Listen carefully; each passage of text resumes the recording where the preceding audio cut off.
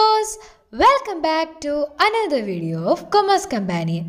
ഇന്നത്തെ വീഡിയോയിൽ നമ്മൾ ഡിസ്കസ് ചെയ്യുന്നത് GSTയിലെ തന്നെ introduction two goods and service ടാക്സിൻ്റെ രണ്ടാമത്തെ പാർട്ട് വീഡിയോ ആണ്. അപ്പോൾ ഓൾറെഡി നമ്മൾ ഈ മൊഡ്യൂളിൻ്റെ ഫസ്റ്റ് പാർട്ട് വീഡിയോ നമ്മുടെ ചാനലിൽ അപ്ലോഡ് ചെയ്തിട്ടുണ്ട്.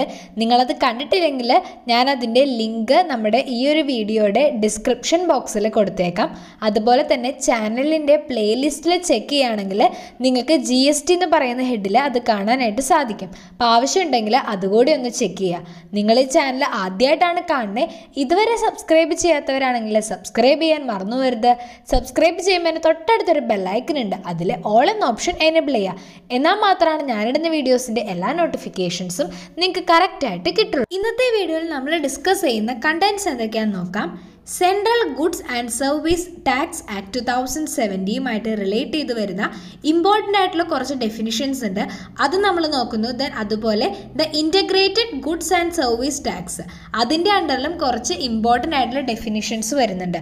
അപ്പോൾ ഈ ഡെഫിനിഷൻസ് ആണ് ഇന്നത്തെ വീഡിയോയിൽ മുഴുവനായിട്ട് നമ്മൾ നോക്കാനായിട്ട് പോകുന്നത്, ഈ രണ്ട് ആക്റ്റുകളുടെയും കീഴിൽ വരുന്നത്. അപ്പം നമുക്ക് വിതൗട്ട് എനി ഫർദർ ഡിലേ നമ്മുടെ വീഡിയോയിലേക്ക് കടക്കാം. നമ്മുടെ രാജ്യത്ത് GST ഇൻട്രൊഡ്യൂസ് ചെയ്യുന്നതിൻ്റെ ഭാഗമായിട്ട് അതിനോടനുബന്ധിച്ച് കുറച്ച് ആക്റ്റുകൾ കൂടി പാസ്സാക്കപ്പെട്ടു. അപ്പം അതിൽ വരുന്ന ഒന്നാമത്തതാണ് central goods and service tax act 2017 എന്ന് പറയുന്നത്. ഇത് പാസ് ചെയ്യപ്പെട്ടത് 12th April 2017 അപ്പം ഈ ഒരു ആക്ടുമായി റിലേറ്റ് ചെയ്ത് ഒരുപാട് ഡെഫിനിഷൻസ് നമുക്ക് പഠിക്കാനായിട്ടുണ്ട്. അപ്പം അതിൽ ഏറ്റവും ഇമ്പോർട്ടൻ്റ് ആയിട്ടുള്ള കുറച്ച് ഡെഫിനിഷൻസ് ആണ് നമ്മൾ ഡിസ്കസ് ചെയ്യാൻ പോകുന്നത്. ഏജന്റ് എന്താണ് നമ്മുടെ ഫസ്റ്റത്തെ ഡെഫിനിഷൻ. സെക്ഷൻ 2 സബ്സെക്ഷൻ 5 ഏജന്റിനെ കുറിച്ചിട്ടുള്ള ആ ഒരു ഡെഫിനിഷൻ പറയുന്നത്. ഏജന്റ് എന്ന് പറഞ്ഞാൽ ആരാണ്? ഒരാൾക്ക് പകരമായി നിന്നുകൊണ്ട് പ്രവർത്തിക്കുന്ന ഒരു വ്യക്തിയായിരിക്കും ഏജന്റ്. അപ്പം ഏജന്റ് എന്ന് പറയുന്നത് ഒരു പേഴ്സൺ ആകാം. ആ പേഴ്സൺ എന്ന് പറയുന്നത് ആരൊക്കെ ആകാം? ഒന്നില്ലെങ്കിൽ ഒരു ഫാക്ടർ ആകാം, ബ്രോക്കർ ആകാം, കമ്മീഷൻ ഏജൻ്റ് ആകാം, അതുപോലെ ഡെലിഗേറ്ററി ഏജൻറ്റ്, ഓപ്ഷണർ, ഇവരെല്ലാവരും ഈ ഒരു ഏജൻറ്റ് എന്ന് പറയുന്ന കാറ്റഗറിയിൽ തന്നെ വരുന്നതാണ്. അപ്പോൾ അതാണ് നമ്മുടെ ഫസ്റ്റ് ഡെഫിനിഷൻ. നെക്സ്റ്റ് പറയുന്നതാണ് aggregate turn ഓവറിൻ്റെ definition. Section 2 subsection 6 അത് പറഞ്ഞിട്ടുള്ളത്. അഗ്രഗേറ്റ് ടേൺ ഓവർ സിംപ്ലി പറയുകയാണെങ്കിൽ ടാക്സബിൾ സപ്ലൈയുടെ ഒരു ടോട്ടൽ അഗ്രഗേറ്റ് വാല്യൂനെയാണ് നമ്മൾ അഗ്രഗേറ്റ് ടേൺ ഓവർ എന്ന് പറയുന്നത്. ഓൾ ടാക്സബിൾ സപ്ലൈസ് അതിൽ വരും. അതോടൊപ്പം തന്നെ എക്സംപ്റ്റ് സപ്ലൈസ്, എക്സ്പോർട്ട്, ഗുഡ്സിൻ്റെയോ സർവീസ് അല്ലെങ്കിൽ രണ്ടിൻ്റെയും കൂടിയിട്ടുള്ള എക്സ്പോർട്ടുകൾ, ഇൻ്റർ സ്റ്റേറ്റ് സപ്ലൈസ്, അത് സെയിം പാൻ നമ്പർ ഉള്ള വ്യക്തികളുടെ ഇൻ്റർ സ്റ്റേറ്റ് സപ്ലൈസ് ആണ് ഉദ്ദേശിക്കുന്നത്. അതെല്ലാം കൂടിച്ചേരുന്ന ആ ഒരു അഗ്രഗേറ്റിനെയാണ് നമ്മൾ എന്ത് പറയുക? അഗ്രഗേറ്റ് ടേൺ ഓവർ എന്ന് പറയുക. ഇതിൽ എക്സ്ക്ലൂഡ് ചെയ്യുന്ന കാര്യമെന്ന് പറയുന്നത് നമ്മൾ റിവേഴ്സ് ചാർജ് ബേസിനകത്ത് ചാർജ് ചെയ്തിട്ടുള്ള ഇൻവേർട്ട് സപ്ലൈയുടെ വാല്യൂ ഇതിൽ നിന്ന് എക്സ്ക്ലൂഡ് ആണ്, അതായത് ഇതിൽ ഉൾപ്പെടുത്തേണ്ട കാര്യമില്ല. അപ്പം അത് ഒഴിവാക്കിക്കൊണ്ട് ബാക്കിയെല്ലാം ചേരുന്ന ഓൾ ടാക്സബിൾ സപ്ലൈസ് ആണ് നമ്മുടെ അഗ്രഗേറ്റ് വാല്യൂ എന്ന് പറയുക. അഗ്രികൾച്ചറിസ്റ്റ് ആരാന്നുള്ളതാണ് നെക്സ്റ്റ് ഡെഫിനിഷനിൽ പറയുന്നത്. അത് സെക്ഷൻ 2 സബ്സെക്ഷൻ 7 പറഞ്ഞിട്ടുള്ളത്. അഗ്രികൾച്ചറിസ്റ്റ് എന്ന് പറഞ്ഞാൽ ഒരു ഇൻഡിവിജ്വലോ അല്ലെങ്കിൽ ഒരു ഹിന്ദു അൺഡിവൈഡ് ഫാമിലി അഥവാ HUFO ആകാം. അവർ ആ ഒരു ലാൻഡിനകത്ത് കൃഷി ചെയ്യുന്നുണ്ടെങ്കിൽ, കൾട്ടിവേഷൻ നടത്തുന്നുണ്ടെങ്കിൽ അവരെയാണ് നമ്മൾ അഗ്രികൾച്ചറിസ്റ്റ് എന്ന് പറയുന്നത്. അപ്പോൾ ആ ഒരു കൾട്ടിവേഷൻ ഓഫ് ലാൻഡ് എന്ന് പറയുന്നത് ഒന്നില്ലെങ്കിൽ ആ ഒരു വ്യക്തി തന്നെ സ്വയം ലേബർ ചെയ്യുന്നതാകാം, ആ വ്യക്തി തന്നെ അഗ്രികൾച്ചർ ആക്ടിവിറ്റി ചെയ്യുന്നതാകാം, അല്ലെങ്കിൽ ആ വീട്ടിലുള്ള മറ്റ് ആളുകൾ വഴിയായിട്ടായിരിക്കാം ആ ഒരു ആക്ടിവിറ്റി ചെയ്യുന്നത്. ദെൻ അല്ലെങ്കിൽ ഒരു സർവൻറ്റിനെ വെച്ചിട്ടായിരിക്കാം എന്ത് ചെയ്യുന്നത്? ഈ ഒരു കൃഷിപ്പണിയും കാര്യങ്ങളൊക്കെ ചെയ്യുന്നത്. ഒരു സർവൻറ്റിനെ ഹയർ ചെയ്തുകൊണ്ട് എന്നിട്ട് അവർക്ക് ഒരു ക്യാഷ് എന്തെങ്കിലും കൈൻഡ് പേയ്മെൻറ്റ് നൽകിക്കൊണ്ടാണെങ്കിൽ എന്നിട്ട് സൂപ്പർവൈസ് ചെയ്യുന്നത് ഈ ഒരു വ്യക്തിയാണെങ്കിലും അദ്ദേഹത്തെ നമ്മൾ വിളിക്കുന്നത് അഗ്രികൾച്ചറിസ്റ്റ് എന്ന് തന്നെയാണ്. ബിസിനസ്സിൻ്റെ ഡെഫിനിഷനാണ് നെക്സ്റ്റ് പറയുന്നത്. അത് ഈ ഒരു ആക്ടിൻ്റെ സെക്ഷൻ 2 സബ്സെക്ഷൻ 17 പറഞ്ഞിട്ടുള്ളത്. ബിസിനസ് എന്ന് പറഞ്ഞാൽ മെയിൻലി അത് ഇൻക്ലൂഡ് ചെയ്യുന്നത് എന്തെങ്കിലും ഒരു ട്രേഡ്, കൊമേഴ്സ് അല്ലെങ്കിൽ മാനുഫാക്ചർ, പ്രൊഫഷൻ, വൊക്കേഷൻ, അഡ്വഞ്ചർ, വാഗ്, അതുപോലെ അതുമായി റിലേറ്റ് ചെയ്ത് വരുന്ന എന്ത് ആക്ടിവിറ്റിയും ഒരു പെർട്ടിക്കുലർ ബെനിഫിറ്റുമായി ബന്ധപ്പെട്ടതാണെങ്കിലും അല്ലെങ്കിലും ഈ ഒരു ബിസിനസ്സിൻ്റെ കാറ്റഗറിയിൽ പെടുമെന്നാണ് പറയുന്നത്. പിന്നെ അതുമായി റിലേറ്റ് ചെയ്ത് ഒരുപാട് പ്രൊവിഷൻസ് അതിൻ്റെ അണ്ടറിൽ കൊടുത്തിട്ടുണ്ട്. അപ്പോൾ ഇത്തരത്തിലുള്ള ഇത്രയും കാര്യങ്ങൾ ചേരുന്നതിനെയാണ് നമ്മൾ ബിസിനസ് എന്ന് പറയുന്നതെന്നാണ് പറഞ്ഞിരിക്കുന്നത്. അപ്പോൾ അതിൽ ഓരോന്നിനെയും പോയിന്റ് വൈസ് കൊടുത്തിരിക്കുന്നു എന്നുള്ളത് മാത്രമേ ഉള്ളൂ. ബിസിനസ് വെർട്ടിക്കൽ എന്താണെന്നാണ് പറയുന്നത്, ഒരു ഇൻഡിവിജ്വൽ ഗുഡ്സോ അല്ലെങ്കിൽ ഒരു ഗ്രൂപ്പ് ഓഫ് സർവീസുകളൊക്കെ പ്രൊവൈഡ് ചെയ്യുന്ന നമുക്ക് വേർതിരിക്കാൻ സാധിക്കുന്ന എൻ്റർപ്രൈസിൻ്റെ ഒരു കോമ്പോണൻറ്റ്.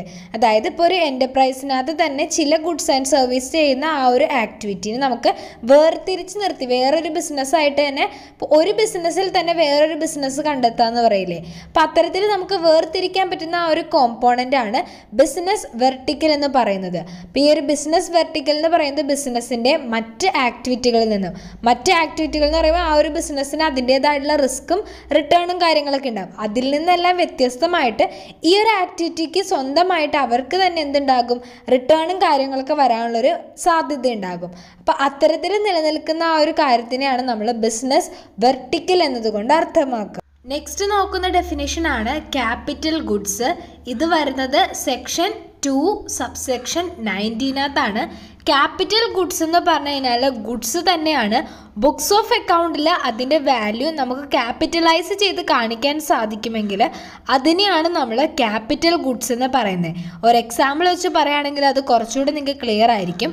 അതിലൊരു എക്സാമ്പിൾ പറഞ്ഞിട്ടുണ്ട്. അതായത് ഒരു കാർ ഡീലർ, അതായത് കാർ ഡീൽ ചെയ്യുന്ന ഒരു വ്യക്തി, അദ്ദേഹം എന്ത് ചെയ്യാണ്, പർച്ചേസ് ചെയ്യുകയാണെങ്കിൽ കാറ് പർച്ചേസ് ചെയ്തിട്ട് അദ്ദേഹം കാർ അക്കൗണ്ടിലാണ് അതിൻ്റെ കോസ്റ്റ് റെക്കോർഡ് ചെയ്യുന്നതെങ്കിൽ കാർ അക്കൗണ്ട് എന്ന് പറയുന്നത് എന്താണ്, ഒരു ഫിനിഷ്ഡ് ഗുഡ്സ് ആണ് അല്ലേ. അപ്പം അങ്ങനെ വരുന്നിട്ട് അദ്ദേഹം ഒരു ഇൻപുട്ട് ടാക്സ് ക്രെഡിറ്റ് ക്ലെയിം ചെയ്യുകയാണെന്നുണ്ടെങ്കിൽ അപ്പോൾ അതൊരു ക്യാപിറ്റൽ ഗുഡ് ആകും. എന്നാൽ ഇതിൻ്റെ കോസ്റ്റ് ഡെബിറ്റ് ചെയ്യുന്നത് പർച്ചേസ് അക്കൗണ്ടിലാണെങ്കിൽ, പർച്ചേസ് അക്കൗണ്ട് എന്ന് പറയുമ്പോൾ അതൊരു ക്യാപിറ്റലൈസേഷൻ അല്ല അവിടെ നടക്കുന്നത്. ഈ ഒരു എക്സാമ്പിൾ വെച്ച് പറയുകയാണെങ്കിൽ ഇവിടെ നമ്മൾ പർച്ചേസസ് അക്കൗണ്ടിൽ ഡെബിറ്റ് ചെയ്യുകയാണെങ്കിൽ അപ്പോൾ അതൊരു ക്യാപിറ്റൽ ഗുഡായിട്ട് കാണുന്നില്ല. പകരം ഒരു റീസെയിലിനുള്ളൊരു പ്രൊഡക്റ്റ് ആയിട്ടാണ് അവിടെ നമ്മൾ ട്രീറ്റ് ചെയ്യുക. പകരം നമ്മൾ കാർ പർച്ചേസ് ചെയ്തിട്ട് കാർ അക്കൗണ്ടിലാണ് അതിൻ്റെ എമൗണ്ട് ഡെബിറ്റ് ചെയ്ത് കാണിച്ചെങ്കിൽ, അതുപോലെ അതിൽ ഇൻപുട്ട് ടാക്സ് ക്ലെയിം ചെയ്തിട്ടുണ്ടെങ്കിൽ അവിടെ നമ്മൾ അതിനെ, ആ ഒരു കാറിനെ ക്യാപിറ്റൽ ഗുഡായിട്ട് കൺസിഡർ ചെയ്യുന്നു. കാഷ്വൽ ടാക്സബിൾ പേഴ്സൺ ആണ് നെക്സ്റ്റ് പറയുന്ന ഡെഫിനിഷൻ. അത് സെക്ഷൻ 2 സബ്സെക്ഷൻ 20 പറയുന്നത്. കാഷ്വൽ ടാക്സബിൾ പേഴ്സൺ എന്ന് പറഞ്ഞു കഴിഞ്ഞാൽ ഒരു വ്യക്തി, അദ്ദേഹം ഈ ഒരു സപ്ലൈ ഓഫ് ഗുഡ്സോ സർവീസോ അല്ലെങ്കിൽ രണ്ടിൻ്റെയും കൂടി ഒരുമിച്ചിട്ടുള്ള സപ്ലൈ ആകാം, അതുമായി റിലേറ്റ് ചെയ്തിട്ടുള്ള ട്രാൻസാക്ഷൻസ് നടത്തുന്നത് ഒക്കേഷണലി ആണെങ്കിൽ, അതായത് വല്ലപ്പോഴുമാണ് അത്തരത്തിലുള്ള ട്രാൻസാക്ഷൻസ് ആ ഒരു വ്യക്തി നടത്തുന്നതെങ്കിൽ ആ ഒരു വ്യക്തിയെ നമ്മൾ വിളിക്കുന്ന പേരാണ് കാഷ്വൽ ടാക്സബിൾ പേഴ്സൺ. അദ്ദേഹം ചിലപ്പോൾ ആ ഒരു ട്രാൻസാക്ഷൻ നടത്തുന്നത് ഒരു പ്രിൻസിപ്പളുടെ റോളിൽ നിന്നുകൊണ്ടാകാം, അല്ലെങ്കിൽ ഒരു ഏജൻ്റ് ആയിട്ടായിരിക്കാം, അല്ലെങ്കിൽ അദ്ദേഹത്തിൻ്റെ മറ്റേതെങ്കിലും കപ്പാസിറ്റി വഴിയായിട്ടായിരിക്കാം ആ ഒരു ആക്ടിവിറ്റി പെർഫോം ചെയ്യുന്നത്. നെക്സ്റ്റ് പറയുന്ന ഡെഫിനേഷനാണ് കോമ്പോസിറ്റ് സപ്ലൈ. സെക്ഷൻ 2 സബ്സെക്ഷൻ 30 ഇത് പറഞ്ഞിട്ടുള്ളത്. ഈ ഒരു കോമ്പോസിറ്റ് സപ്ലൈ എന്ന് പറയുന്നത് ഒരു ടാക്സബിൾ പേഴ്സൺ റെസിപ്പിയൻറ്റിന് ആ ഒരു ഗുഡ്സോ സർവീസോ, അത് രണ്ടോ അതിലധികമോ ടാക്സബിൾ സപ്ലൈസ് നടത്തുന്നുണ്ടെങ്കിൽ അത് ഗുഡ്സിൻ്റെ ആകാം, സർവീസിൻ്റെ ആകാം, അല്ലെങ്കിൽ രണ്ടും കൂടെ ഒരുമിച്ചിട്ടുള്ളതാകാം. അപ്പം അത്തരത്തിലൊരു കോമ്പിനേഷനിൽ ആ ഒരു സപ്ലൈ നടത്തുന്നുണ്ടെങ്കിൽ അതിനെയാണ് കോമ്പോസിറ്റ് സപ്ലൈ എന്ന് പറയുന്നത്. എക്സാമ്പിൾ എടുത്ത് പറയുകയാണെങ്കിൽ ഒരു ഗുഡ്സ് നമ്മൾ പാക്ക് ചെയ്ത് അത് ട്രാൻസ്പോർട്ട് ചെയ്ത് ആ ഒരു ഇൻഷുറൻസോട് കൂടിയിട്ട് നമ്മൾ റെസിപ്പിയൻറ്റിന് അയക്കുകയാണെന്നുണ്ടെങ്കിൽ അവിടെ സപ്ലൈ ഓഫ് ഗുഡ്സ് നടക്കുന്നുണ്ട്, മെറ്റീരിയൽസ് പാക്ക് ചെയ്തിട്ടാണ് അയക്കുന്നത്, അതുപോലെ ട്രാൻസ്പോർട്ടും ഉണ്ട്, ഇൻഷുറൻസും ഉണ്ട് അല്ലേ. അപ്പോൾ ഇതിനെല്ലാത്തിനെയും ചേർത്ത് വിളിക്കുന്ന പേരാണ് കോമ്പോസിറ്റ് സപ്ലൈ. എന്നാൽ ഇവിടെ എപ്പോഴും പ്രിൻസിപ്പൽ സപ്ലൈ എന്ത് തന്നെയാണ്, ഗുഡ്സ് ആണ് മെയിൻ ആയിട്ടുള്ള ഐറ്റം. അപ്പോൾ ഗുഡ്സ് നമ്മുടെ പ്രിൻസിപ്പൽ സപ്ലൈയും ബാക്കിയുള്ള എല്ലാത്തിനെയും കൂടെ ചേർത്ത് എല്ലാം കൂടെ ഒരുമിച്ച് വരുമ്പോൾ അതിന് നമ്മൾ വിളിക്കുന്ന പേരാണ് കോമ്പോസിറ്റ് സപ്ലൈ. നെക്സ്റ്റ് പറയുന്ന ഡെഫിനേഷനാണ് കൺസിഡറേഷൻ. കൺസിഡറേഷൻ പറയുന്നത് സെക്ഷൻ 2 സബ്സെക്ഷൻ 31 കൺസിഡറേഷൻ ഈ ഒരു ഗുഡ്സിൻ്റെയോ സർവീസിൻ്റെയോ അല്ലെങ്കിൽ രണ്ടിൻ്റെയും കൂടി ചേർന്ന് വരുന്ന സപ്ലൈയുമായി റിലേറ്റ് ചെയ്ത് പറയുന്നത് മെയിൻലി ഇത്രയാണ് നിങ്ങൾ ഓർക്കാനുള്ളത്. ഒന്നില്ലെങ്കിൽ ഒരു പേയ്മെൻറ്റ് നടത്തുമ്പോഴോ അല്ലെങ്കിൽ ഇനി വരാൻ പോകുന്ന ഒരു പേയ്മെൻറ്റോ, അത് മണിയിലാകാം അല്ലെങ്കിൽ മണി റിലേറ്റഡ് ആയിട്ടുള്ള മറ്റെന്തെങ്കിലും ടേംസിനകത്താകാം. അങ്ങനെ വരുന്ന എല്ലാ കാര്യങ്ങളും നമ്മുടെ കൺസിഡറേഷൻ്റെ അണ്ടറിൽ തന്നെ വരുന്നതാണ്. ഓർക്കാനുള്ള കാര്യം ഇതാണ്, ഈ ഒരു സപ്ലൈ ഓഫ് ഗുഡ്സ് ആൻഡ് സർവീസുമായിട്ട് ബന്ധപ്പെട്ടിട്ട് എന്തെങ്കിലും ഡെപ്പോസിറ്റ് ആയിട്ടാണ് മണി റിസീവ് ചെയ്യുന്നതെങ്കിൽ ആ ഡെപ്പോസിറ്റ് എന്ന് പറയുന്ന മണിയെ നമ്മൾ കൺസിഡറേഷൻ്റെ കീഴിൽ ഇൻക്ലൂഡ് ചെയ്യുന്നില്ല. പകരം ഒരു അഡ്വാൻസ് പേയ്മെൻറ്റ് പോലെയാണ് എമൗണ്ട് തന്നിട്ടുള്ളെങ്കിൽ ആ ഒരു അഡ്വാൻസ് ആയിട്ടുള്ള പേയ്മെൻറ്റിനെ കൺസിഡറേഷൻ എന്ന് പറയുന്ന ടേമിൻ്റെ അണ്ടറിൽ തന്നെ നമ്മൾ ഇൻക്ലൂഡ് ചെയ്യുന്നതാണ്. നെക്സ്റ്റ് നമ്മൾ നോക്കുന്നതാണ് കണ്ടിന്യൂസ് സപ്ലൈ ഓഫ് ഗുഡ്സ്. ഈ ഒരു ഡെഫിനിഷൻ വരുന്നത് സെക്ഷൻ 2 സബ്സെക്ഷൻ 32 അതിൻ്റെ പേരിൽ തന്നെയുണ്ട്. അവിടെ എന്താണ്, ഗുഡ്സിൻ്റെ സപ്ലൈ കണ്ടിന്യൂസ് ആയിട്ട് നടക്കുകയാണ്. ഒരു തവണ മാത്രമല്ല നമ്മൾ ആ ഒരു ഗുഡ്സ് ആ ഒരു റെസിപ്പിയൻറ്റിലേക്ക് പ്രൊവൈഡ് ചെയ്യുക, പകരം ഒരു കോൺട്രാക്റ്റിൻ്റെ ഭാഗമായിട്ട് റെക്കറൻറ്റ് ബേസിൽ കണ്ടിന്യൂസ് ആയിട്ട് നമ്മൾ ഗുഡ്സ് പ്രൊവൈഡ് ചെയ്യാണ്. എക്സാമ്പിൾ പറയുകയാണെങ്കിൽ ഒരു കമ്പനി, ഒരു സിമെൻറ്റ് മാനുഫാക്ചറിങ് കമ്പനിയാണെന്നുണ്ടെങ്കിൽ അവർ 1000 പാക്കറ്റ്സ് സിമെൻറ്റ് എല്ലാ വീക്കിലും ഒരു ഡീലർക്ക് പ്രൊവൈഡ് ചെയ്യാണ്. ഇപ്പോൾ എല്ലാ വീക്കിലും ആ ഒരു 1000 പാക്കറ്റ്സ് കണ്ടിന്യൂസ് ആയിട്ട് സപ്ലൈ നടക്കുകയാണ്. പത്രത്തിലാണ് നമ്മൾ കണ്ടിന്യൂസ് സപ്ലൈ ഓഫ് ഗുഡ്സ് എന്നതുകൊണ്ട് അർത്ഥമാക്കുന്നത്. ഇതേ രീതിയിൽ നമ്മൾ ഗുഡ്സിൻ്റെ പറഞ്ഞ പോലെ തന്നെ സർവീസിൻ്റെ continuous സപ്ലൈനെയാണ് continuous supply of service എന്ന് പറയുന്ന ഡെഫിനിഷനിൽ ഉൾപ്പെടുത്തുക. അത് സെക്ഷൻ 2 സബ്സെക്ഷൻ 33 പറയുന്നത്. പലതരത്തിലുള്ള സർവീസുകൾ ഇങ്ങനെ കണ്ടിന്യൂസ് ആയിട്ട് ഒരു റെക്കറൻറ്റ് ബേസിൽ പ്രൊവൈഡ് ചെയ്യാറുണ്ട്. ഇപ്പോൾ എക്സാമ്പിൾ നോക്കുകയാണെങ്കിൽ ടെലികമ്മ്യൂണിക്കേഷൻ സർവീസുകൾ, ഏജൻസി സർവീസുകൾ, വർക്ക് കോൺട്രാക്ട് സർവീസുകളൊക്കെ ഇങ്ങനെ കണ്ടിന്യൂസ് ആയിട്ടൊരു റെക്കറൻറ്റ് ബേസിൽ പ്രൊവൈഡ് ചെയ്യുന്ന സർവീസുകളാണ്. നെക്സ്റ്റ് നോക്കുന്ന ഡെഫിനിഷനാണ് ഇലക്ട്രോണിക് കൊമേഴ്സ്. ഇത് സെക്ഷൻ 2 സബ്സെക്ഷൻ 44 അണ്ടറിലാണ് നമ്മൾ പറയുന്നത്. ഇലക്ട്രോണിക് കൊമേഴ്സ് എന്ന് പറഞ്ഞു കഴിഞ്ഞാൽ ഗുഡ്സിൻ്റെയോ സർവീസിൻ്റെയോ അല്ലെങ്കിൽ രണ്ടും കൂടി ചേർന്നിട്ടുള്ളതാകാം, അഥവാ അല്ലെങ്കിൽ ഡിജിറ്റൽ പ്രൊഡക്റ്റുകളും വരാം. അത്തരത്തിലുള്ള കാര്യങ്ങളെല്ലാം ഒരു ഡിജിറ്റൽ നെറ്റ്വർക്കിലൂടെ, ഒരു ഇലക്ട്രോണിക് നെറ്റ്വർക്കിലൂടെ സപ്ലൈ ചെയ്യുന്നതിനെയാണ് നമ്മൾ ഇലക്ട്രോണിക് കൊമേഴ്സ് എന്ന് പറയുന്നത്. അപ്പോൾ ട്രേഡ് ത്രൂ ഇലക്ട്രോണിക് നെറ്റ്വർക്കാണ് ഇലക്ട്രോണിക് കൊമേഴ്സ്. നെക്സ്റ്റ് ഡെഫിനിഷൻ വരുന്നത് സെക്ഷൻ 2 സബ്സെക്ഷൻ 45 അത് പറയുന്നത് ഇലക്ട്രോണിക് കൊമേഴ്സ് ഓപ്പറേറ്ററിനെ പറ്റിയിട്ടാണ്. ഇലക്ട്രോണിക് കൊമേഴ്സ് ഓപ്പറേറ്റർ എന്ന് പറഞ്ഞു കഴിഞ്ഞാൽ നമ്മുടെ ഈ ഒരു ഇലക്ട്രോണിക് കൊമേഴ്സിന് വേണ്ടിയിട്ടുള്ള പ്ലാറ്റ്ഫോം അല്ലെങ്കിൽ ആ ഒരു ഫെസിലിറ്റി ഹോൾഡ് ചെയ്യുന്ന അല്ലെങ്കിൽ മാനേജ് ചെയ്യുന്ന, ഓൺ ചെയ്യുന്ന, ഓപ്പറേറ്റ് ചെയ്യുന്ന വ്യക്തികളെയാണ് നമ്മൾ ഇലക്ട്രോണിക് കൊമേഴ്സ് ഓപ്പറേറ്റർ എന്ന് പറയുക. എക്സെപ്റ്റ് സപ്ലൈ എന്താണെന്നാണ് പറയുന്നത്. ഈ ഒരു ആക്ടിൻ്റെ സെക്ഷൻ 2 സബ്സെക്ഷൻ 47 ഇതിനെ പറ്റി പറഞ്ഞിട്ടുള്ളത്. ഈ ഒരു സപ്ലൈ എന്ന് പറഞ്ഞാൽ എന്തെങ്കിലും ഗുഡ്സിൻ്റെയോ സർവീസിൻ്റെയോ അല്ലെങ്കിൽ രണ്ടും കൂടി ചേരുന്നത് അതിൻ്റെ റേറ്റ് ഓഫ് ടാക്സ് നില്ലായിരിക്കും. അപ്പോൾ അങ്ങനെ വരുമ്പോഴത്തേനും അതൊരു ടാക്സിൻ്റെ അണ്ടറിൽ നിന്ന് ഫുള്ളി എക്സെപ്റ്റഡ് ആണെന്നാണ് നമ്മൾ മനസ്സിലാക്കേണ്ടത്. അത് സെക്ഷൻ 11 അല്ലെങ്കിൽ സെക്ഷൻ 6 ഓഫ് ദി IGST ആക്ടിന് കീഴിലാണ് ഈ ഒരു എക്സെംഷൻ അവൈലബിൾ ആകുന്നത്.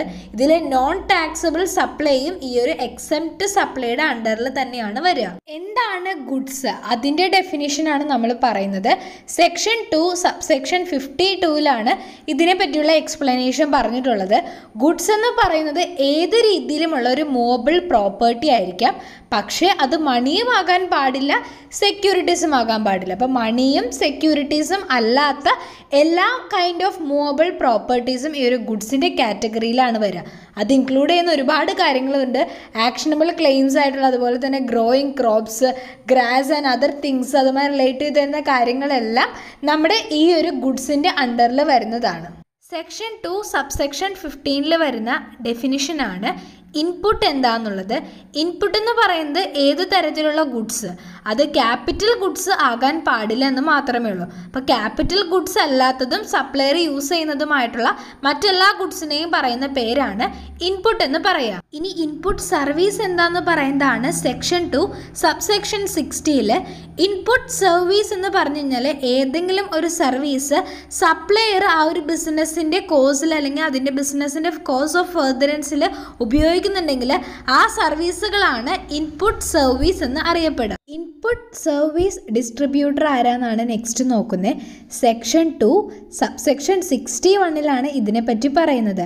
ഇൻപുട്ട് സർവീസ് ഡിസ്ട്രിബ്യൂട്ടർ എന്ന് പറഞ്ഞു കഴിഞ്ഞാൽ നമ്മുടെ ഗുഡ്സ് അല്ലെങ്കിൽ സർവീസ് അഥവാ രണ്ടും ഒരുമിച്ചുമാകാമല്ലോ. അപ്പോൾ അത്തരത്തിലുള്ള ഗുഡ്സോ സർവീസോ അല്ലെങ്കിൽ രണ്ടും കൂടെ സപ്ലൈ ചെയ്യുന്ന സപ്ലയറുടെ ഓഫീസിനെയാണ് നമ്മൾ ഇൻപുട്ട് സർവീസ് ഡിസ്ട്രിബ്യൂട്ടർ എന്ന് പറയുക. ഈ ഒരു ഓഫീസിനകത്ത് അദ്ദേഹം എന്ത് ചെയ്യുന്നുണ്ടാകും? അതിൻ്റെ ഭാഗമായിട്ടുള്ള ടാക്സ് ഇൻവോയ്സുകൾ റിസീവ് ചെയ്യുന്നുണ്ടാകും. അത് സെക്ഷൻ 31ൻ്റെ ഭാഗമായിട്ടായിരിക്കാം ഈ ഒരു ഡോക്യുമെൻറ്റുകൾ റിസീവ് ചെയ്യുന്നത്. അപ്പം അത്തരത്തിൽ ആ ഒരു ഓഫീസിനെയാണ് നമ്മൾ ഇൻപുട്ട് സർവീസ് ഡിസ്ട്രിബ്യൂട്ടർ എന്ന് പറയുന്നത്. ഇൻപുട്ട് ടാക്സ് എന്താണെന്നാണ് നെക്സ്റ്റ് ഡെഫിനിഷനിൽ പറയുന്നത്. സെക്ഷൻ 2 സബ്സെക്ഷൻ 62 പറയുന്നത്. ഇൻപുട്ട് ടാക്സ് എന്ന് പറയുന്നത് ഒരു രജിസ്റ്റേർഡ് പേഴ്സണുമായിട്ട് റിലേറ്റ് ചെയ്ത് നോക്കുകയാണെങ്കിൽ സെൻട്രൽ ടാക്സ് ആകാം, സ്റ്റേറ്റ് ടാക്സ് ആകാം, ഇൻ്റഗ്രേറ്റഡ് ടാക്സ് ആകാം, യൂണിയൻ ടെറിട്ടറി ടാക്സ് ആകാം.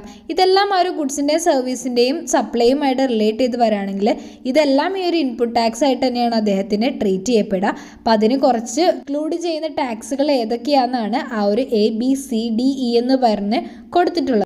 ഇൻവേർട്ട് സപ്ലൈ ആണ് നെക്സ്റ്റ് പറയുന്നത്. സെക്ഷൻ 2 സബ്സെക്ഷൻ 67 ഇതിനെപ്പറ്റി പറയുന്നുണ്ട്.